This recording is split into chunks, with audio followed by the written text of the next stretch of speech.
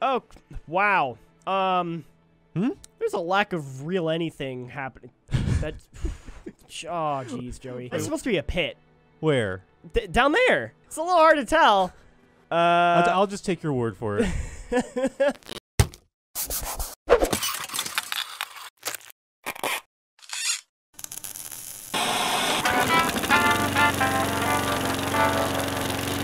Hey, welcome back to another episode of Potato Mode, the game where we take the most beautiful games we know and turn them into absolute mush. I am Joey, I'm joined by Jean-Luc here. Hello. And we are going to play some Dark Souls Remastered. The game was remastered and re-released just last week, I think. Mm-hmm. And I don't know, I haven't played too much of it, but Jean-Luc, how about you take it away? Tell me how it looks. It looks pretty good. It's not as big as, say, something like a Shadow of the Colossus, but they've improved the lighting heavily. The fire effects are significantly better than they were. That was also perfect timing. Thank you. This is probably the worst game to try and do like a potato mode on. Oh no, I think it's the best game. I mean, it probably is, but like trying to play this. Also, I'm at the top of Sun's Fortress. This is my save right now. This is a terrible place to be. So is there a good vista here? I think that's one thing that we always try to look for on the show is just good vistas to appreciate the graphics. If I had gotten to the end of this area, there's actually a really good one. Let me try and see if I can head to somewhere else. Okay. I'm going to attempt to go back down Sun's Fortress, which is what you're not supposed to do. By the way, beautiful vistas await, Joey. Nice. Where'd you like to go? We got a very dark garden. We've got a beautiful... undead village. We have a very, very dark, rickety blight town. Which of the three dark, dead places would I like to visit? You said the last one was a blight town? Blight town. Blight town. It's infamous. I think let's go blight town. All right, we're going to blight town. Oh, God, blight town. The worst area in the game. Wait, what? It's everyone's least favorite. It doesn't seem that bad. It's pretty bad. In the original version of the game, it ran at a sub 10 frames a second. You say 10? 10. 10. 10. God, Joey, I can't believe you made me go all the way back here. For science, okay? For science. All right, anyway, we're here at Blighttown. We've saved. It's a disgusting swamp, Joey. Let's make it look worse. So we got the resolution, the refresh rate, display mode, whether you want it full screen or windowed, VSync, and then here are your 4 quality options. So there's not a whole lot that you can do with it. No. But we can try.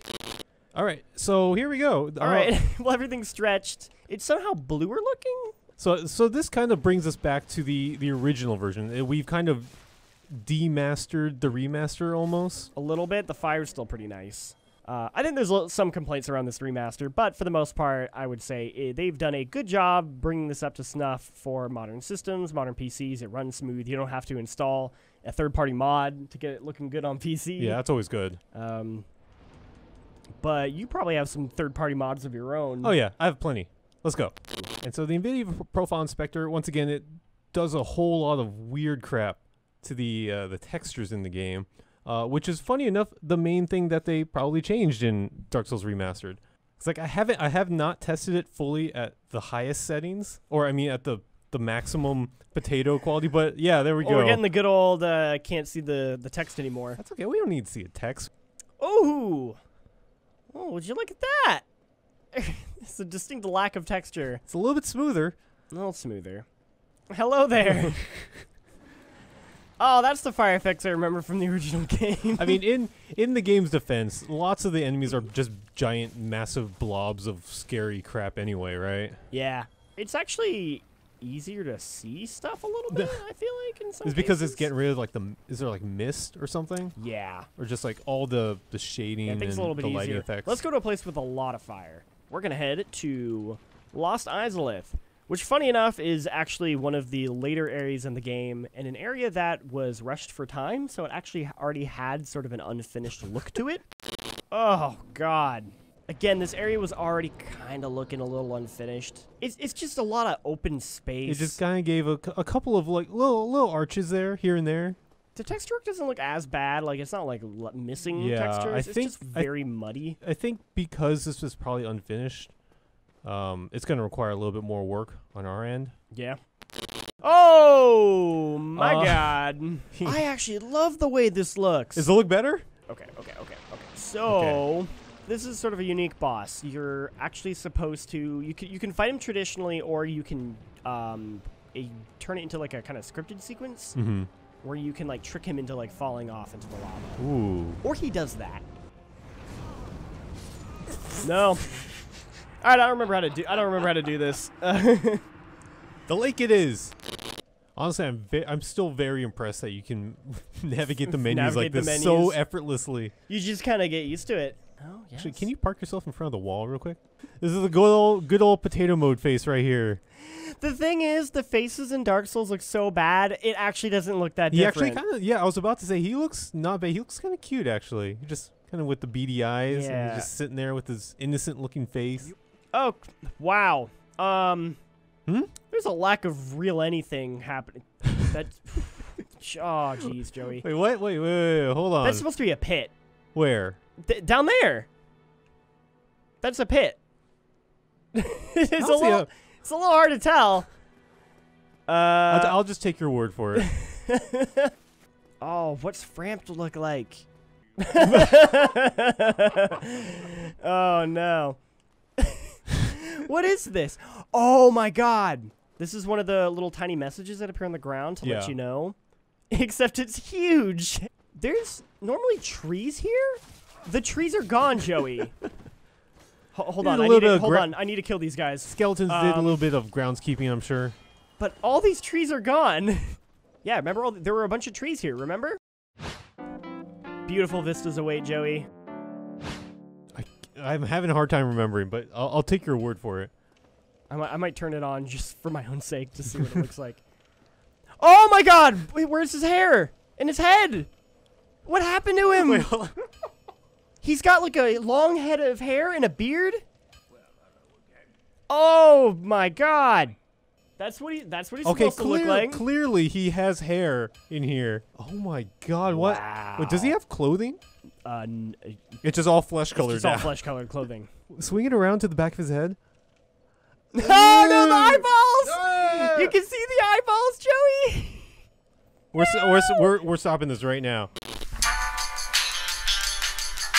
No, we have to keep going. Oh, yep. I'm already seeing a lack of. There's supposed to be trees here. Now they're just trunks, little spikes. Oh, you got a little Charlie Brown tree right there. All the leaves are gone. Also, this area would lead to the DLC, but I don't think I've unlocked that part yet. Also, I'm really liking these water ripples. These like octagonal. Oh yeah, that's great. Oh, this is my favorite part. Is this area? There's like all this stuff that should be here that's not, and I love it. Do you want to quickly do a new character? Yeah, let's do that. All right, let's do that then. I kind of want to go with that hat. I think I look pretty cool. Yeah. All right, let's go with the hat. Oh, it's giving me flashbacks of the Doom episode. it's like the colors and like I don't know the way that the textures look on like skulls especially. There's supposed to be like a whole mountain range over here, by the way. You can kind of see it, and then you can also see the horizon in the background. I would love to see a game that actually kind of leans into this art style. Yeah, like I want like a potato mode game jam where everyone has to make a game that looks like the aesthetic of a potato mode episode. Oh man, that would be good. Victory achieved. Well, I think that was a very successful run for us for potato mode. If you'd like to see more potato mode, make sure to follow us on YouTube, and we also have it on site as well. Mm-hmm. And if you have a game that you'd like to see potatofied, you can always leave it in the comments below or tweet at us. We'll be sure to add it to our growing list of suggestions. And oh, by the way, starting this week, we have potato mode shirts. Yes. I might as well just promote those as well. I ordered one. It should be arriving in a day or two. Oh, sweet. I haven't gotten one yet, so I will maybe get one at some point. You're getting one for free, right? Like, do you have to pay for that? I don't know. I'm going to have to talk to someone if not. But anyways, we'll just watch this ending cutscene, and we will see you guys next time on Potato Mode. Bye.